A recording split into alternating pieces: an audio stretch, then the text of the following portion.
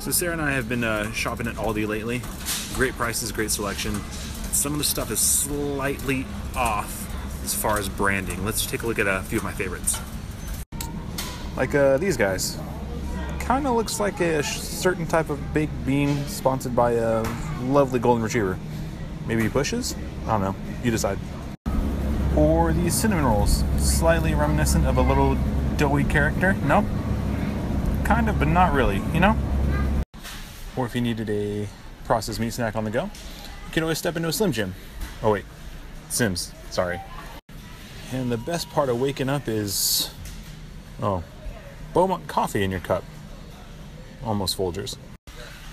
Eat to Perform once featured this tasty snack as a better source of carbs for your pre-workout snack than kale. It's Rice Krispie. Oh, crispy rice treats. Never mind. Easily one of my favorite chips to go to for a late night snack is Takis. But we got taquitos, so close enough. Known for its high caffeine and sugar content, we have Mountain Frost. It's Mountain Frost. A little bit colder than dew, apparently.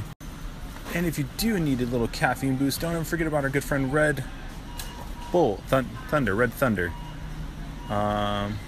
Just as effective, though.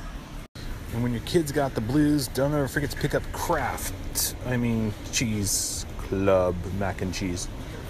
Just put that back.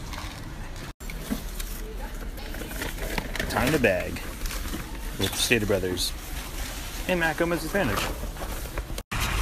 Well, guys, in short, we spent $53 at Aldi. Got food for the week, some little snacks. Not too shabby. Getting fit, financially and physically.